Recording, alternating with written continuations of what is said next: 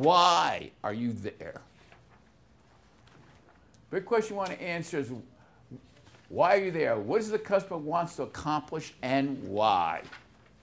The key to the sale is find a need and fill it. Why are you there? What is it they want? What is the reason they're having you there? What would they like to accomplish and why would they want to accomplish? And what's that's going to do for them that's important? You got all that? Or you want to rerun? Okay, so you got to ask those questions. We just sat down in your sales meeting. What was Dave saying to him? One of the most important things is what? The survey. The survey. So once you've uncovered that question, focus on it. The more you talk about it, the more the RAS. What's the RAS? Your reticular activating system. Focus the brain on one thing. The more they focus on it, the more that important becomes to them.